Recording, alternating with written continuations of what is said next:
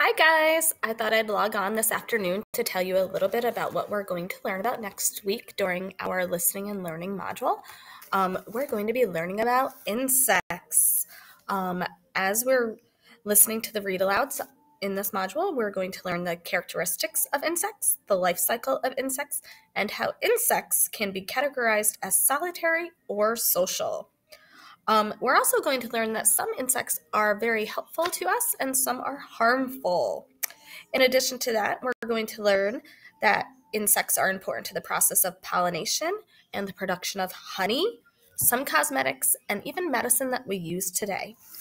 While we're learning all these things about insects, we're going to be creating insect journals and doing some journal entries, writing about some of the insects that we have learned about, some insects that we've come in contact with, and drawing some cool pictures of them too.